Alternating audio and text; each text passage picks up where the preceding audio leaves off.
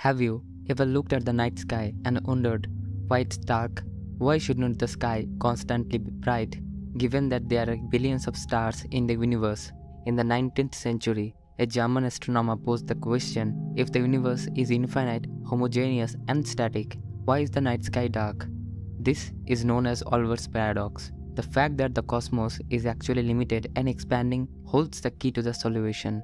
The expansion of space stretches and weakens the light from stars that are far from us, rendering them invisible to human eye. The light from far-off stars hasn't yet reached us due to the limited speed of light. It exists outside of the observable universe. So, while there are countless stars out there, the combination of distance and expansion means they are too faint to see, resulting in a dark night sky.